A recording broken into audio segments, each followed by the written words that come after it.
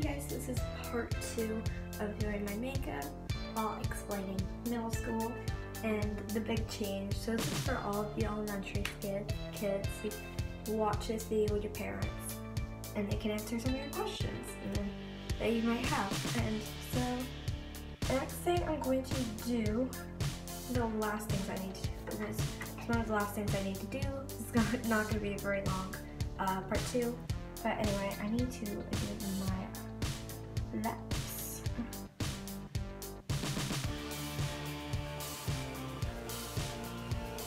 So a major thing that you're gonna want to look out for before you make the change to middle school is probably the time.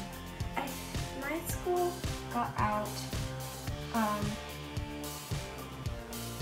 at 1:45 on a normal day, and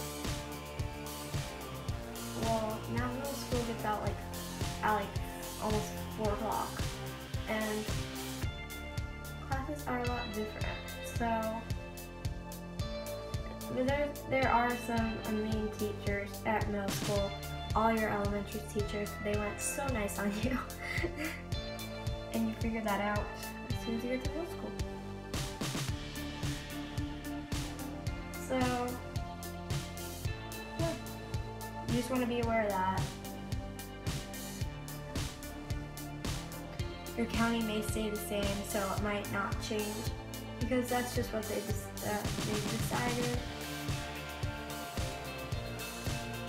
But yeah, that's all I really have to say about that. So the last thing I'm going to talk about is what you should probably do the first time you get to middle school. So the first thing you're going to want to do is try to look for your friends, because you're going to need them. No matter how much you want to be alone, you're going to need friends.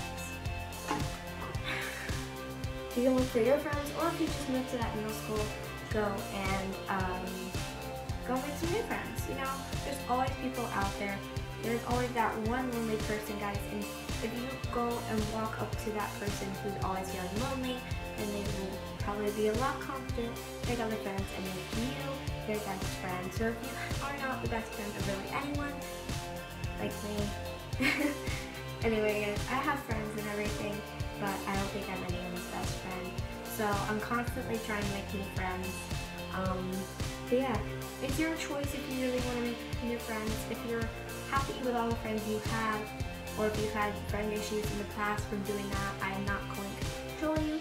I'm just telling you that it's better with friends, because friends can literally help you with everything that could possibly happen. Like if you're getting bullied and your friend walks up to you, then they could really save you from a lot of things. So I feel like the number one thing that you need in middle school is friends, because friends are family. If you haven't heard that quote before, friends are your family,